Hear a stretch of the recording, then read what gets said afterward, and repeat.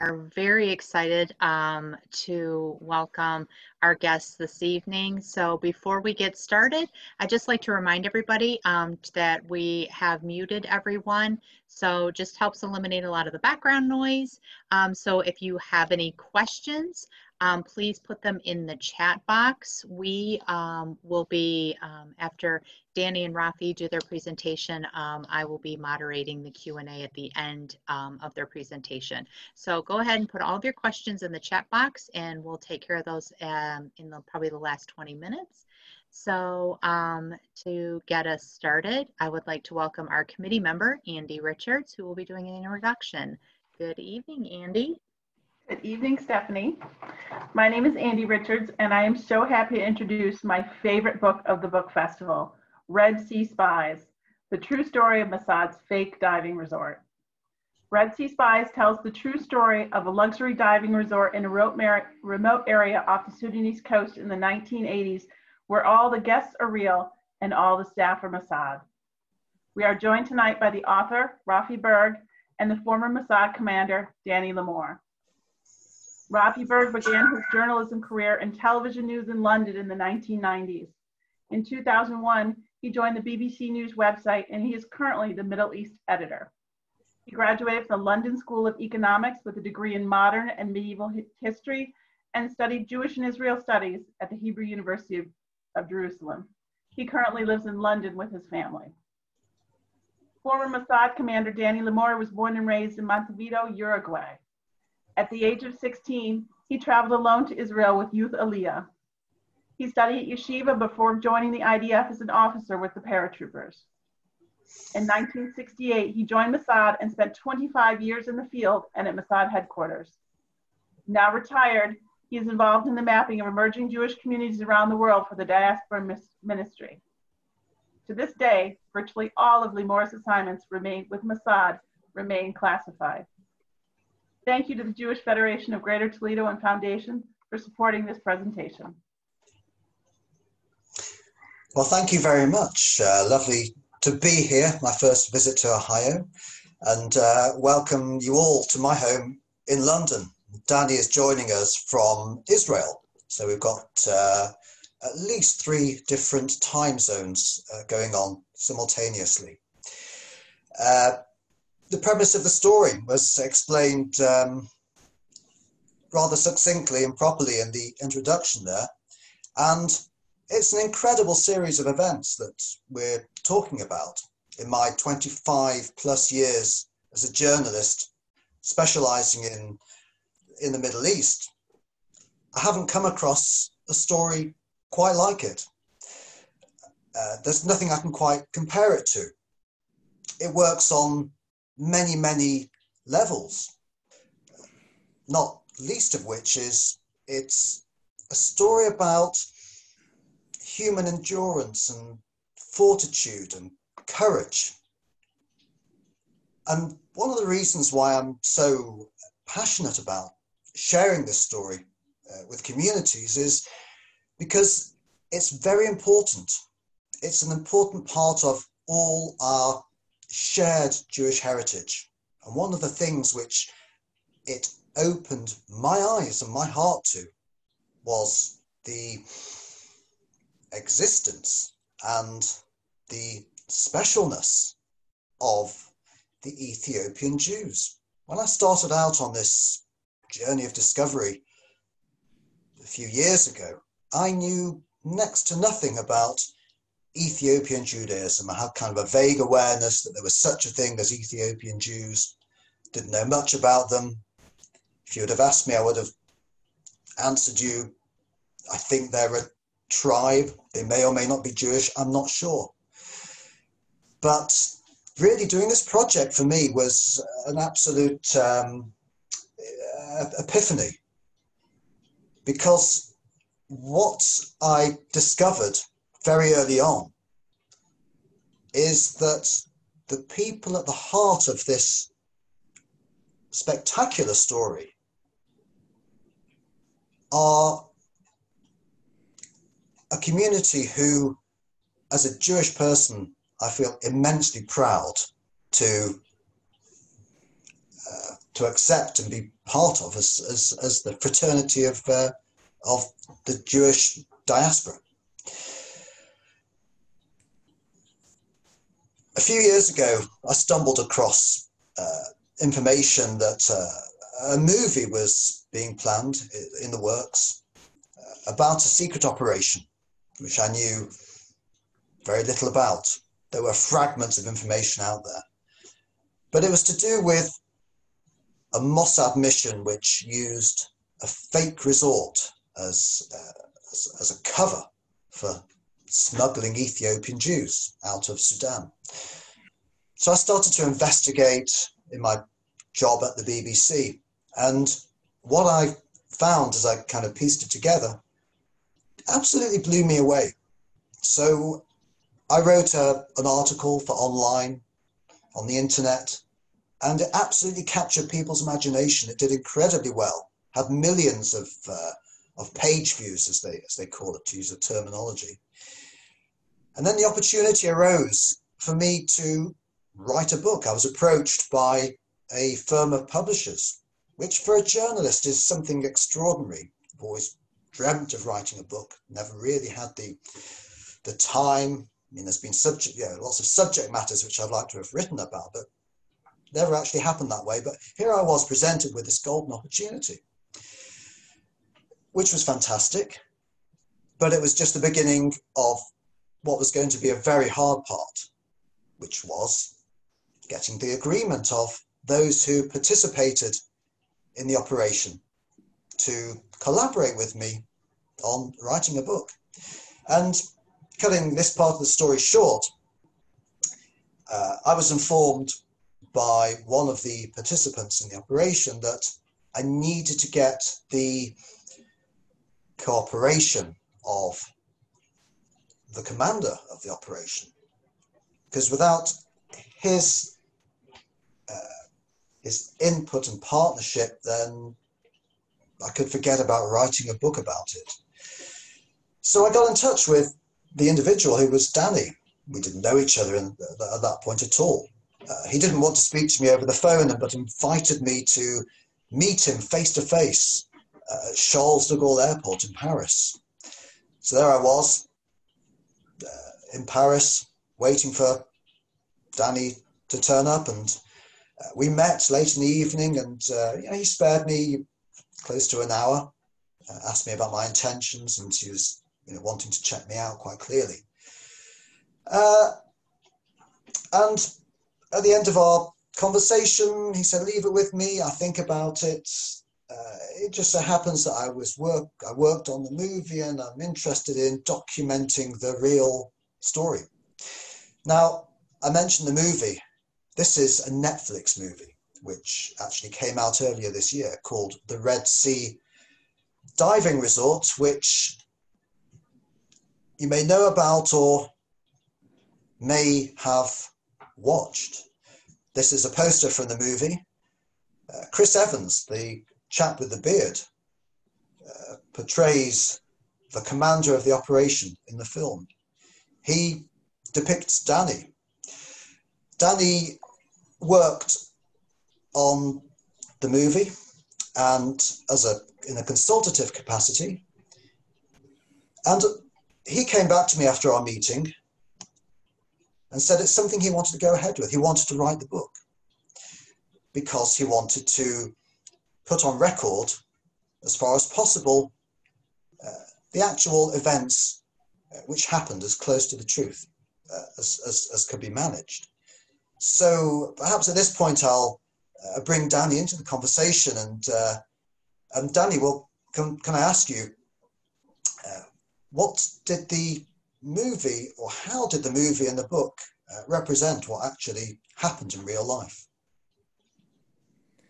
Well, I could make it very short and say that because of the movie, I decided to cooperate with you and in the writing of the book, because it's not a criticism that I'm making on the movie, because to be honest, the scriptwriter and director of the film, Gideon Raff, who is an Israeli, and we're friends, He told me in advance that this film was going to be inspired, in fact, not based upon, which means that he took a lot of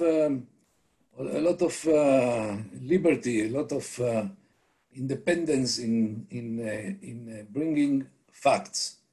So there are some facts in the movie. There are some things that remind that represent a bit of what happened, but most of it is a Hollywood imagination. And as he told me while he was making the movie, that this was going to be, it was going to try and interest the American public. So, for example, introduced as a big factor in the story, the CIA.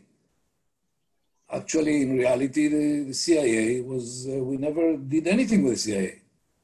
Especially, we didn't need them to evacuate us from anywhere.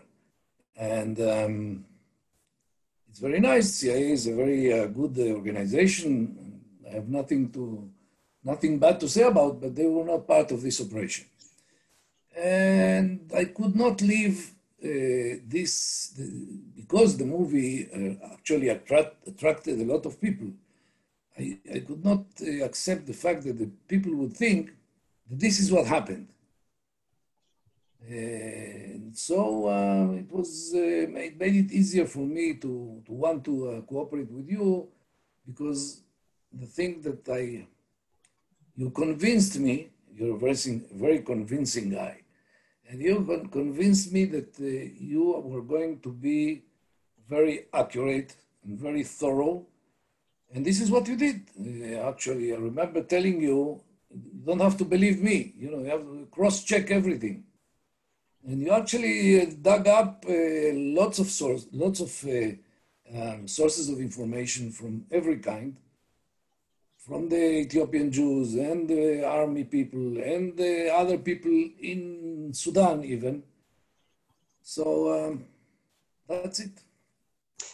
Well, I'll mention one or two of the things which I did find out shortly, but I think it's important to put into context and explain who the Ethiopian Jews are, because after all, the story is about them. The operation was to bring the Ethiopian Jews to Israel. Now, Dani can talk obviously about the operational side of things, but when we talk about the Ethiopian Jews, it's worth addressing who and what we mean by them. Where do they come from? Are they proper Jews? And why did it take a secret operation to bring them to Israel? Well, there's an abundance of theories about where Ethiopian Jews come from originally. There's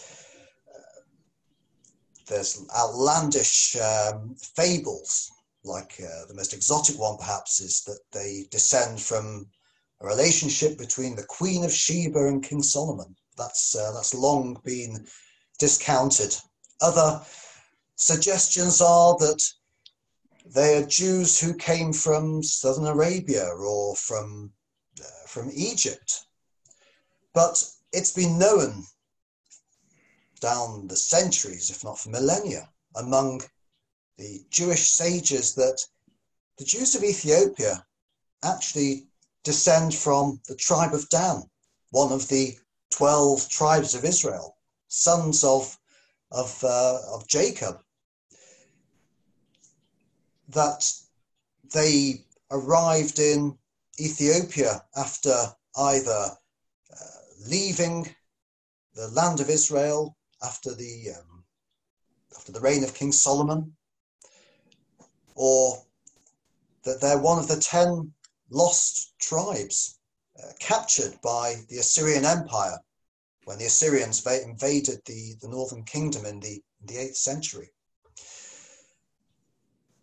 But for many centuries, Ethiopian Jews were isolated in their homes in northern Ethiopia. Their homes were in the highlands, in the mountainous area.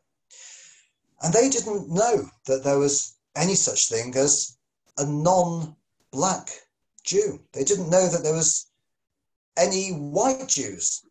They thought they were the last representatives of Judaism on planet Earth. And their form of Judaism, by the way, has differences and similarities to the Judaism that we're used to.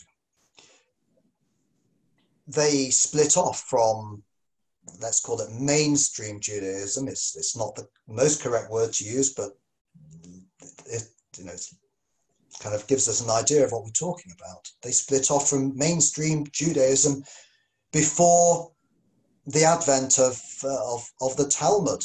So Ethiopian Jews knew only of the written law, and they were absolutely scrupulous in their adherence to biblical Judaism.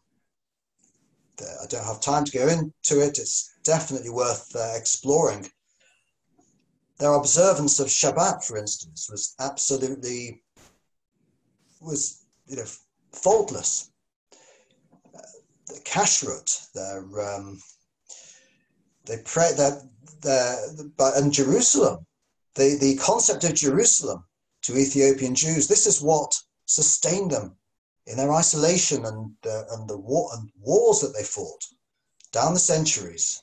There was an ancestral longing to return to the land of their forefathers, and every generation lived in hope that theirs would be the one to return to what they called the land of Jerusalem, as prophesied by Isaiah. Isaiah spoke of the return of the Jews from the land of Cush representing more or less Ethiopia. There was the first Jewish outsider to make contact with Ethiopian Jews wasn't until as recently as the late 19th century. A Jewish scholar called Joseph Halevi, he writes how the Ethiopian villagers were disinterested in him because they didn't believe he could be Jewish. He was a white man. Until he mentioned Jerusalem, and he writes in beautiful language how all at once the atmosphere changed and he was bombarded with questions about what's Jerusalem like? Have you seen it with your own eyes? And when he explained that Jerusalem had been conquered by the Roman Empire, the Jews were absolutely crestfallen. They were despondent because they didn't know. Come 1948, the creation of the State of Israel, and a little after that, the law of return, which was introduced. Every Jew on earth was allowed to settle in Israel automatically. An automatic right was extended to them, apart from the Jews of Ethiopia, because the Israeli Interior Ministry did not recognize them as proper Jews. This is regardless of the fact that great Jewish sages from the Middle Ages, the chief rabbis of Egypt, categorically declared that Ethiopian Jews were halachically Jewish, and this is something which had been accepted down the centuries. And then it took until the advent of Prime Minister Menachem Begin in 1977 for the order to be given from him to the then head of the Mossad, to bring me the Jews of Ethiopia, is what he is said to have said. And perhaps I can bring Dani into the story, because this is a job which fell on Dani's shoulders. So how did the operational side of this begin? Well, it began like it followed with the meeting between a white Jew coming from Israel and a black Jew coming from Ethiopia. And we met in Sudan, in Khartoum. His name was Ferdi Aklu. God rest his peace. He's gone. And he was a leader in the community in Ethiopia. He was a young leader. He was a teacher.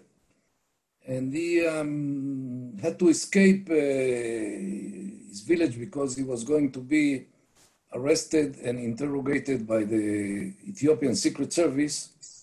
And they are not very kind.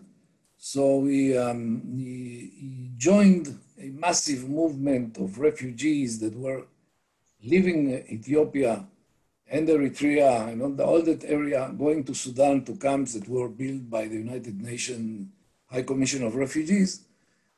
And so he arrived to Khartoum and he let know through a Jewish agency in Switzerland that he was there waiting in Khartoum for a ticket to be sent to him so he could come to Israel. Well, he didn't mention Israel, of course.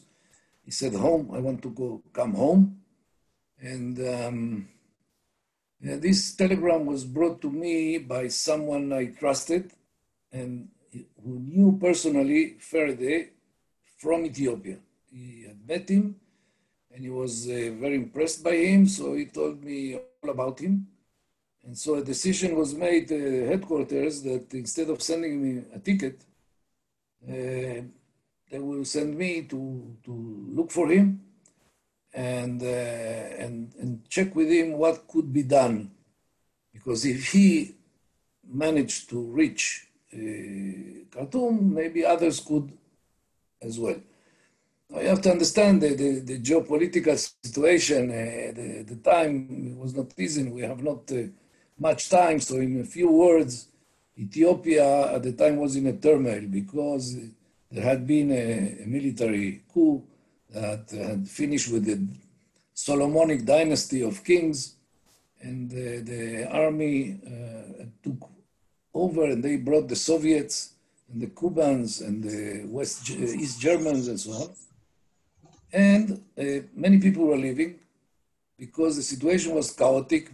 You know, there was a lot of shooting in the area between guerrilla movements and bandits and deserters and liberation movements, Eritrea, Tigray. By the way, right now, again, they're fighting.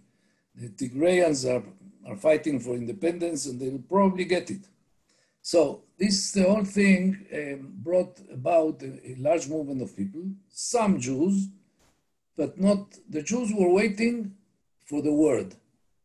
They were waiting already 2,500 years to return to Zion. Zion is Jerusalem.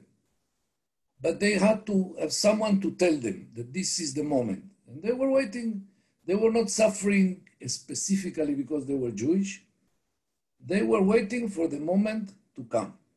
Now, when I met Faraday, this meeting, it was not easy to find him because, of course, he was not, he didn't live inside the PO box. It's very small.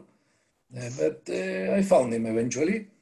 And the first thing that struck me about him was his courage. He was fearless. I mean, when I told him, look, I came here because of you and because I understand that if we cooperate, we can bring a lot of Jews from Ethiopia to Sudan, and then from Sudan we'll find a way to evacuate them. And Faraday he had his own problems because he left his wife and a small baby, recent born first son. He could not take them with him in his journey to Sudan. He was worried about them. So I told him that I will take care of that. I didn't tell him that I was an Israeli because you don't do that in an Arab country. But, and I didn't know him. You know, you have to develop some trust. By the way, he didn't trust me also because I was too white, you know. And yeah, and they, you know, it's a question of, but at the end, we were very different men, although approximately the same age, but very different backgrounds. But the color was not the problem. And actually, after we started sleeping in the bush and eating from the nature and drinking from rivers, we became very close. You know, first we were friends and then we became brothers. And maybe this operation was called, among other reasons, Operation Brothers, because this relationship that developed between us, by the way, that's one thing that you can see somehow in the Netflix movie. And later on, when we started meeting Jews, and then he sent messages to Ethiopia, that was the sign for them to begin their journey, marching through very dangerous areas to reach the Sudanese border and cross it illegally, and then arrive to the camps, which were not what you would call a camp. It was some like huts in the middle of the desert. And when I started meeting the people that came, I saw, you know, for me, it was recognizing my own people. You know, you are colorblind. This is nothing to do with how they look or how they behave. What is their, you know, I told this story and I tell it in a few words. I had, after some time, there were hundreds of Jews in the camps and we were having problems controlling the flow and getting them out on time and so on. And Ethiopian non-Jews recognized the former neighbors by their customs, by their traditions. So they recognized them as Jews. And some of them went to the Sudanese, Secret Service to tell them this is Jewish people, you know, and they are coming and then they are disappearing in the middle of the night. So we want to know what's going on.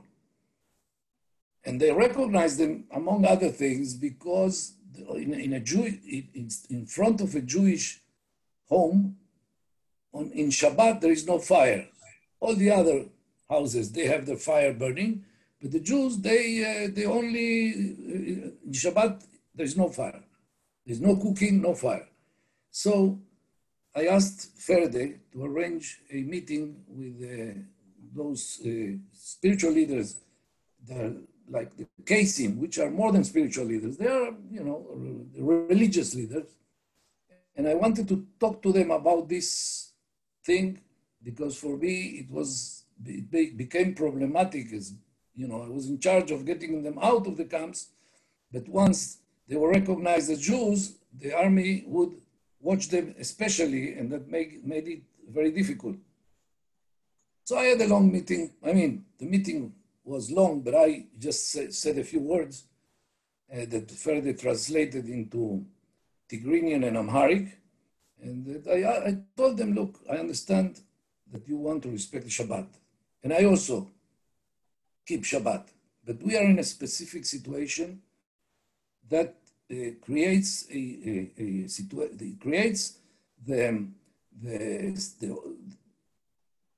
this kind of problem that the halacha says that in Shabbat you can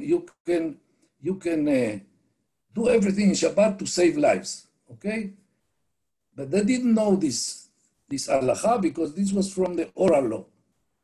So they discussed and they talked about it because they had some respect for me. They wanted to give me that I should feel well. And so they really discussed it, but at the end, the oldest and the most senior of those case told me, look, young man, we understand what you're asking and we understand why you're asking, but we have been keeping Shabbat since antiquity and we have been in much harder situation than this one. You know, in my imagination, I could not think what could be worse than being in a Sudanese so-called refugee camp in the middle of the desert as an Ethiopian Jew in a Muslim Arab country. But that's what he said, and he said, don't worry, God will keep us and everything will be okay. Just to close down this story, about 5 or 6 years later, I was in a wedding in Israel and talking to someone at a wedding that I was invited by some young Ethiopian Jews. And then someone calls me by my name and from behind, I turn around and I see a very impressive case, all in white, with the turban and so on, but I could not recognize them.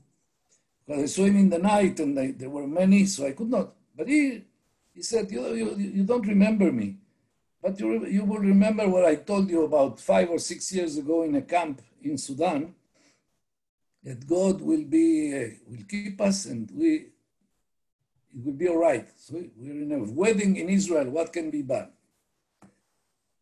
Yeah, so we developed a sort of evacuation system, bringing people from the camps to the capital Khartoum, hiding them in safe houses.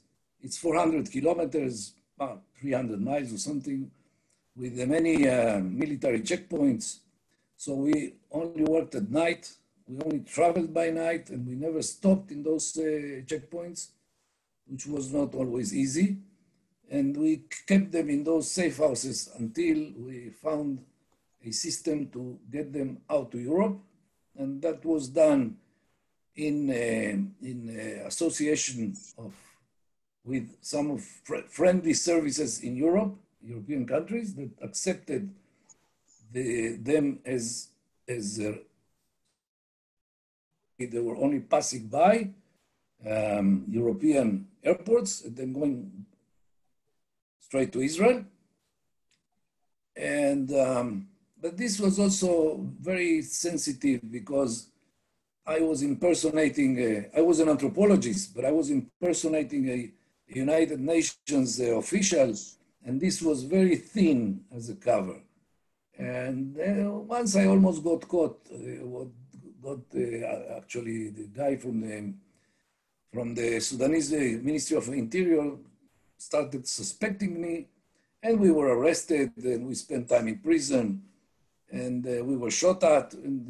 But all along, I always had people,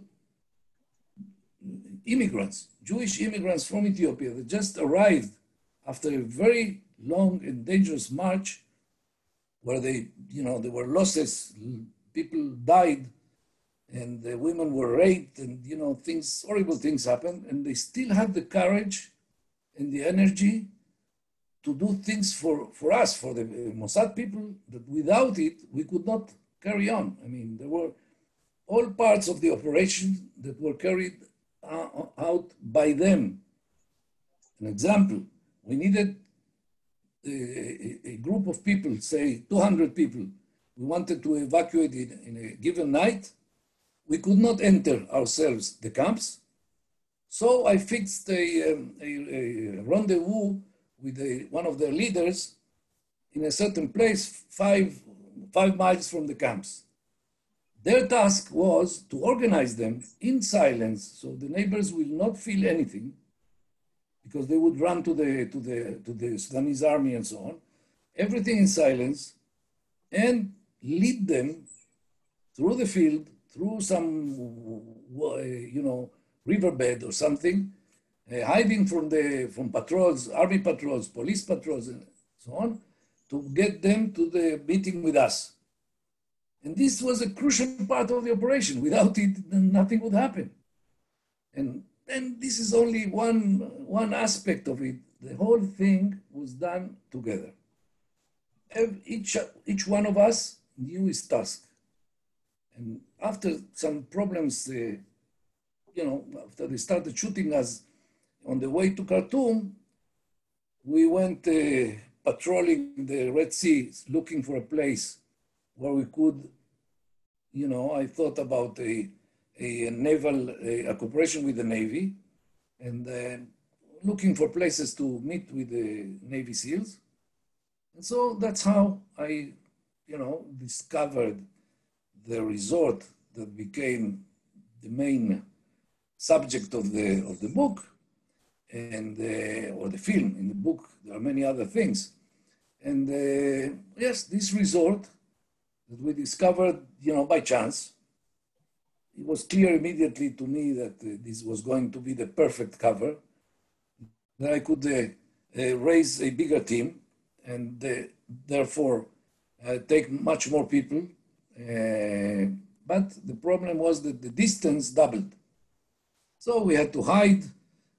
We could not do it in one night. It was about 750 miles. You cannot do it in one night. And when you're driving with a lot of people and you have to be careful because this is a very dangerous road. There are also checkpoints and there are large semi-trailers coming towards you. Anyway, it's a lot of things. And we hid during the day in some place. And then the next night, we rendezvoused with the Navy SEALs on the beach. They took them to the ship. The ship took them back home. And to finish all the ways that we did it, I don't know if you want me to go into what happened one night in the beach. You describe it very well in the book, and it's even one of the scenes of the movie. Well, I think we should definitely talk about that in a moment because you've introduced the diving resort into the story, and this is really what's captured people's imagination. Extraordinary. Certainly, I've never heard of a ruse like it. When I was researching about the resort for the book, I uncovered some really interesting things that weren't known about before. One of which was the original founders of this place were a pair of Italian entrepreneurial twins. They were genuine anthropologists. I tracked them down. One of them had recently passed away, but his twin brother was still alive. And he told me about how they had a dream one day in the early 1970s, a dream to establish a hotel on the Sudanese coast that would bring in tourists, diving enthusiasts. In those days, the Italians were at the forefront of diving expeditions, diving trips, and holidays on ships going to parts of the Mediterranean and so on that we're used to these days, but it was a novelty back then. So they built this resort. It was on a peninsula. It was isolated. And what was extraordinary to find out was it was done in partnership with the Sudanese government. The president himself, Raffi Berg, invested 50% into the business. And inauguration day, by all accounts, was the most extraordinary affair. There were European princes, princesses there. Ira von Furstenberg, who was a socialite of the day, a princess. She was one of the special guests there. There was what was known as the makeup artist to the stars of the day, a person called Gilles Cagnier. Roberto Merlo, who was like Jacques Cousteau, a famous deep sea diver. And the guest of honor at the resort was none other than President Nimeri himself, the Sudanese president. And to celebrate this grand occasion, they slaughtered an ox in front of all the guests gathered there, because it was part of their tradition to do so. The resort originally functioned very successfully. But after 5 or 6 years, the two sides, the Italians and the Sudanese, they fell out with one another, and the resort was abandoned. And it was at this point that, 2 years on, that Dani came across this.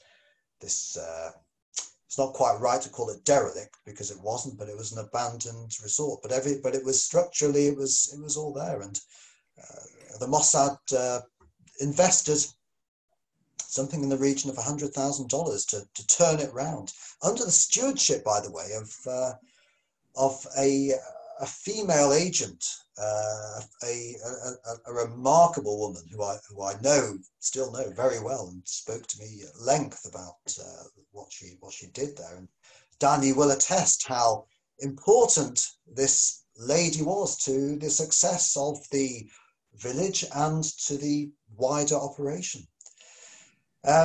So, Dani, I mean, this was your place. What was it like? What did the guests? What was it like to be a guest there, and what was it like to be a serving Mossad agent there? Well, it was quite weird at the beginning. We used to do all kind of things, but I think this was one of maybe the premiere. Anyway, I always once I understood that this resort could become the cover of our activity and allow us to move freely and to move a lot of people and so on. I had to build a team that was mainly the members were diving instructors. So I recruited the people that were formerly Navy SEALs or civilian diving instructors, and all of them had to speak foreign languages and be able to sustain interrogation undercover and so on and so on. But I thought that the presence of a woman, of a lady, would make things easier to swallow for the neighbors, for the Arabs, for the services, because they wouldn't suspect a woman to be part of something that is not kosher. And I was very lucky. I was a friend that became also part of the team, a former SEAL, introduced me to this lady whose name is Yola, and she agreed, to participate in this. It's not easy. You can imagine what can happen to a Jewish woman, Israeli woman, if she falls, she's made prisoner or arrested by this kind of regimes and with the secret services and so on. And I had trouble getting her approved by my superiors, but they were also impressed by her because she was very tough. She was very beautiful, but she was very tough. And she became actually she ran that resort like very professionally. So not only we had the resort as a cover that allowed us to do what we needed to do, but she also actually transformed this formerly abandoned resort into a very dynamic thing.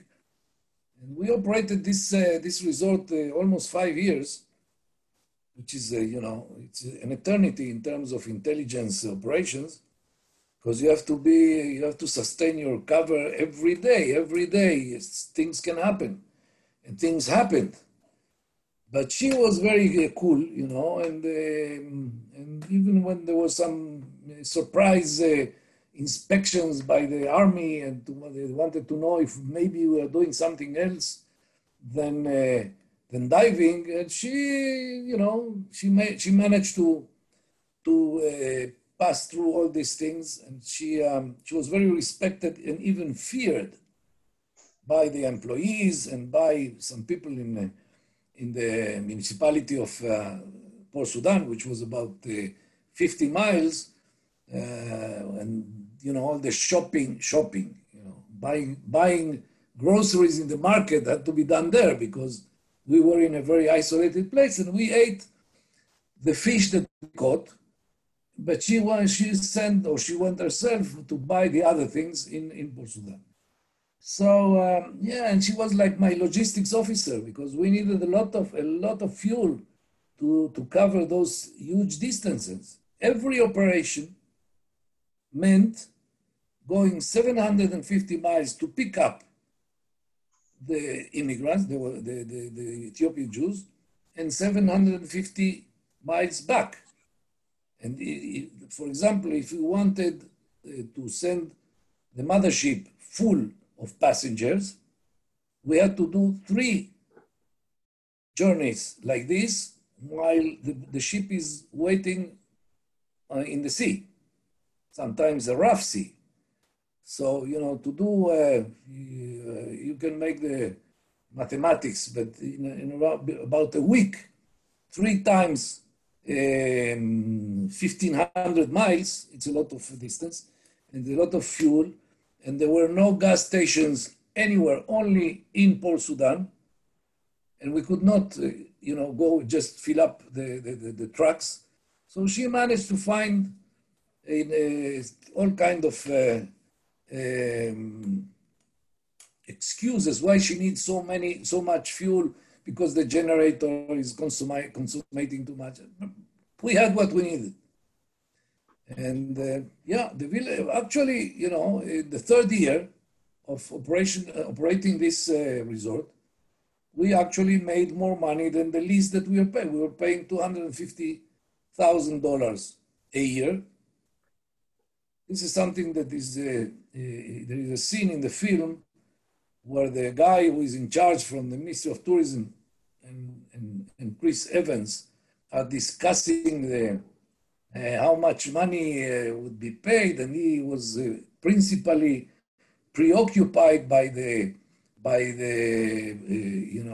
commission that he will get. In reality, it was not at all like this. I came to him. He never asked for any commission. He never asked for anything, any kind of gift or nothing. He just discussed with me the price. Now, I didn't know anything about how much should I offer. So I told him, you start. Tell me how much you want. I'm not sure he knew how much to ask, because he was a former senior officer in the army. He was not a professional hotel manager or something. And he told me $500,000 a year. I didn't know, if it's good, it's not good, but those countries expected to negotiate. Otherwise, they will consider you as an idiot. So he said 500, I said 200. And from then we started, he went down a little bit, I went up less. And finally, we agreed on 250,000. And on the third year, we made more than 250,000. So I asked headquarters if I could, distribute some dividends to the team. It was a joke, of course, because government money, Yeah.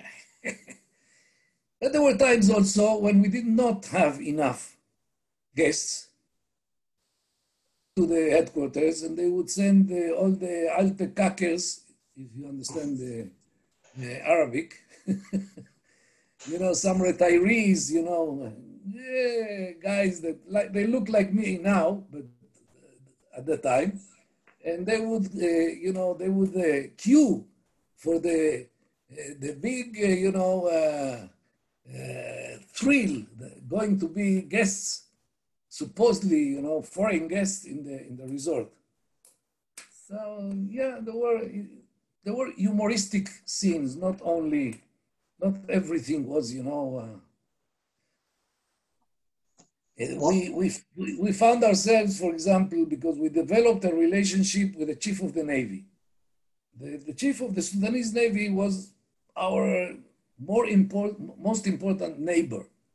And he was, from the times of the Italians, he was used to get from the Italians every Thursday night huge fresh lobsters for his Shabbos dinner. They're Muslims, so the Shabbos dinner is on Thursday evening, not on Friday evening. So when I arrived there, he invited me to a conversation, and I even had a letter of introduction for him. That's another story. And we became, we had a relationship. I promised him to supply the lobsters. And one time I was in a meeting with him and his deputy, and I was with one of my guys who is, his cover was Italian. So we spoke Italian between us. And the deputy was formerly the commander of the Sudanese Navy SEALs. There used to be a unit like that, but they had to shut it up because they didn't have enough budget to pay for the diving, for the equipment, and blah, blah, blah. So the guy from my team tells me, we should offer them to do, introductory diving in our resort. So, to develop this relationship. So it happened. So there was a moment when former Israeli Navy SEALs were monitoring diving with former Sudanese Navy SEALs, which is, it's quite a humoristic situation for us, not for them. Dani, there's so much wonderful ground to cover, but I'm keeping my eye on time, and we're going to have to move to questions because I know people want to ask one or two things. So, Stephanie, could you moderate? Sure can. So our first question that we got was, how long did it take to put the team together and how many agents were on the resort? Well, it depended on times. When there was, if there was an operation going on, we could be as much as 10, 12. The team had about 15 members, but there was a rotation. And there were times between operations when Yola, the head of the resort, had one or maybe two guys staying with her for the clients. It also depended on how many clients were at a given time, because let's say if the hotel was full, then we had more people there, not for the operation, but for the divings. And it took several months to put this thing together. Oh, okay. Someone else asked, they said, we heard that a Jewish Canadian tourist went to the resort as a guest and noticed that they were cutting cucumbers and tomatoes and Israeli salad, just like the Israelis do, which is different than other countries or cultures. And he said, you're all Israelis, aren't you? Did this really happen? And if so, what did you do? Yeah, there was a guy who not only the question of the salad, of the cutting the salad very thin, but he saw other things, and the guy had been many times in Israel, and he was diving himself, and he had spent time in Sudan, so he knew that things were happening in Sudan. Okay, he understood something, so he thought that he had discovered. And he had, in fact, he had discovered this. I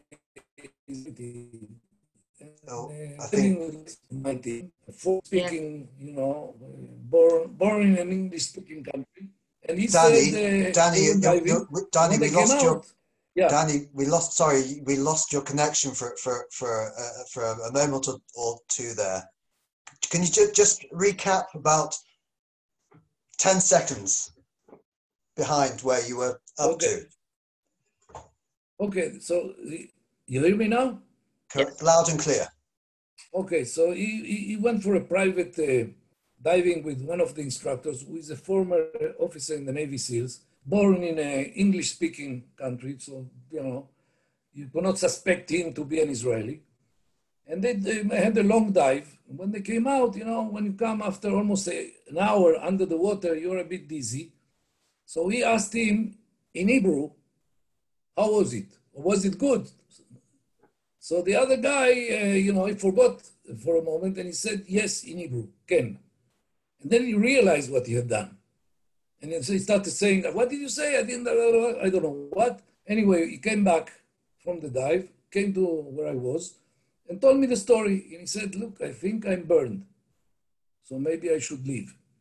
So I told him, oh, let's see. Well, I went to the room of this guy, knocked at the door, and introduced myself as the manager of the company that operates the resort. And I wanted to know if everything was okay, if his diving had been good. Tell me how you feel. He said, everything is okay, everything is okay. And I had seen that he booked for a night dive.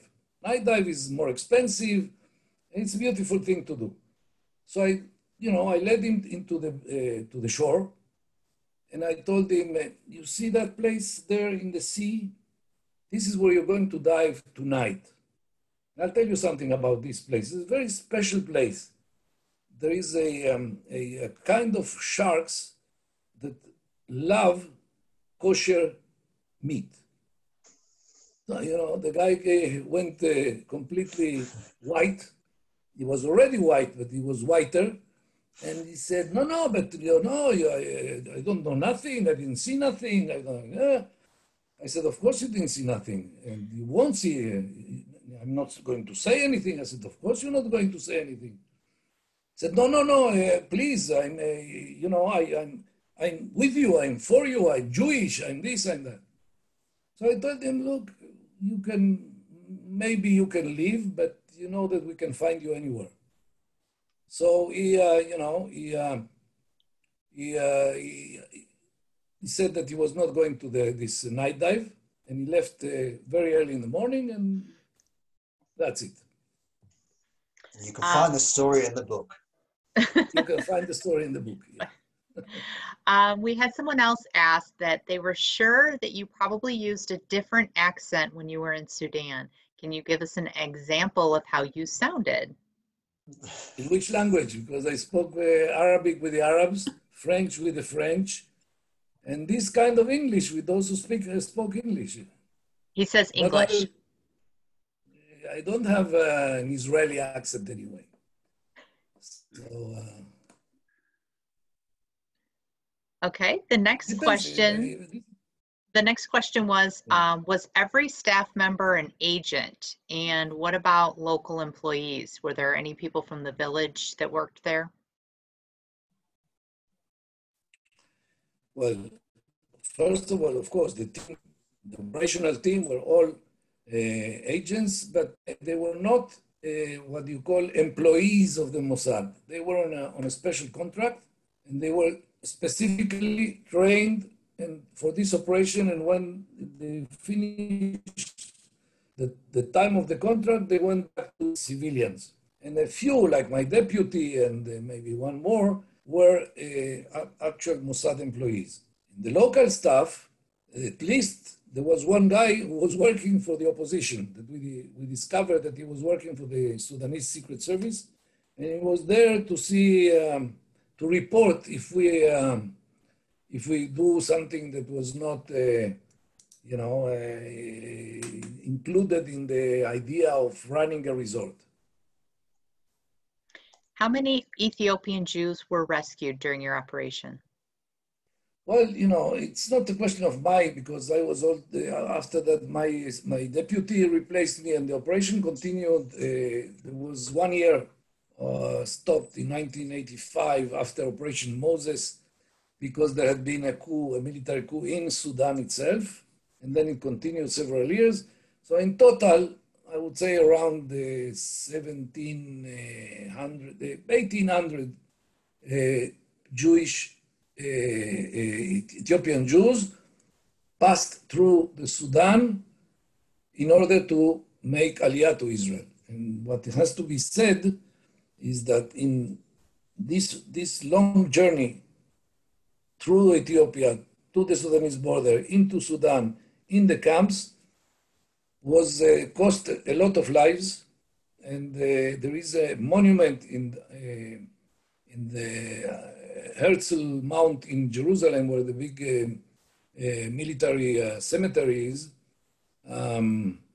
where there are 1,560 names are engraved in the monument for the fallen of the Ethiopian Jews on their way to Israel. We had another question. Raffi or Dani could answer this. When did the reality of the operation come to surface? Like, when did the story come out? Was it ever discovered? In 1985, when there was this coup d'etat, the headquarters decided to abandon the resort and to withdraw the team back to Israel. So this is when, next morning, the clients woke up and the staff, they woke up and all the Europeans had gone.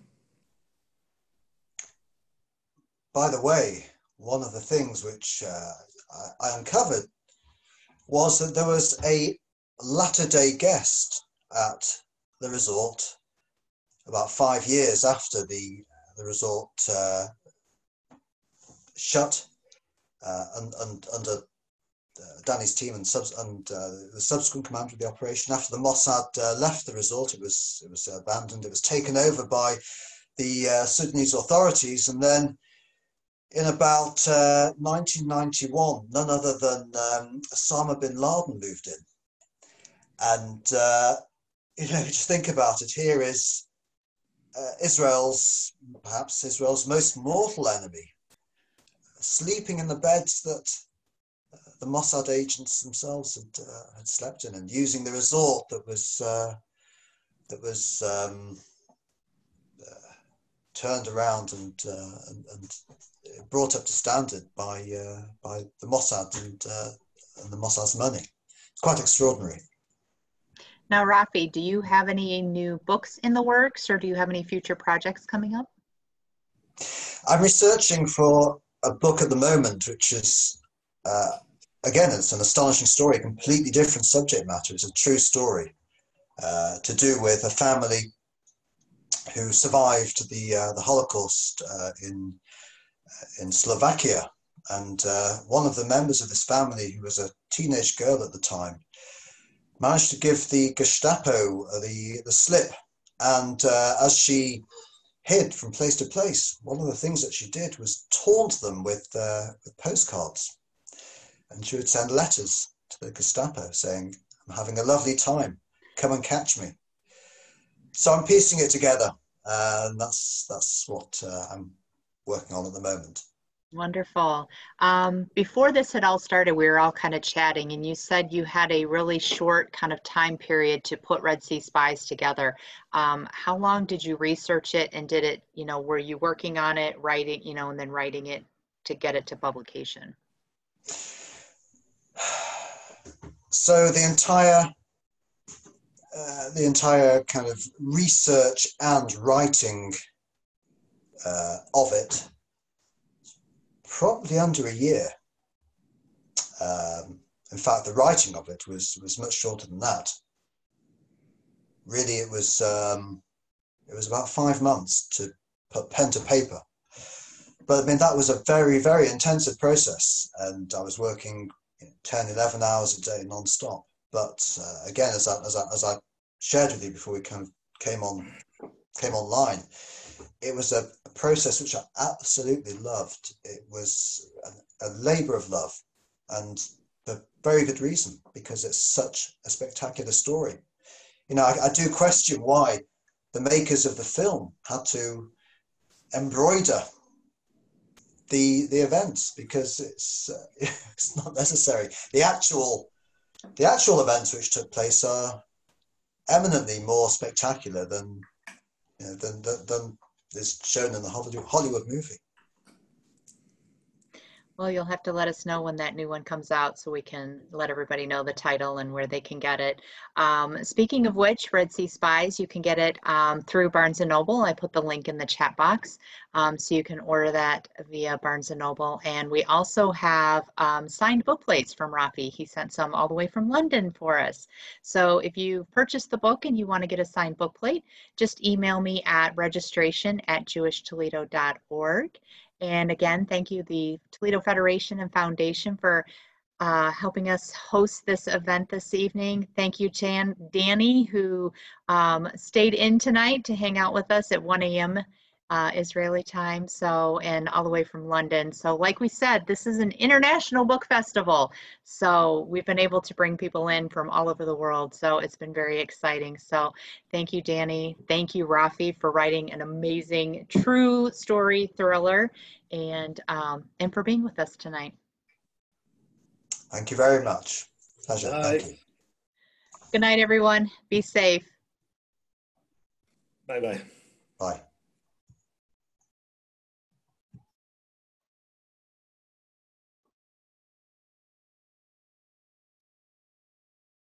Good night, everybody. Wear your masks, behave. We've got 2 more events tomorrow. Everybody knows where to find me. Registration at jewishtoledo.org. Thank you, everyone. Andy, quit laughing.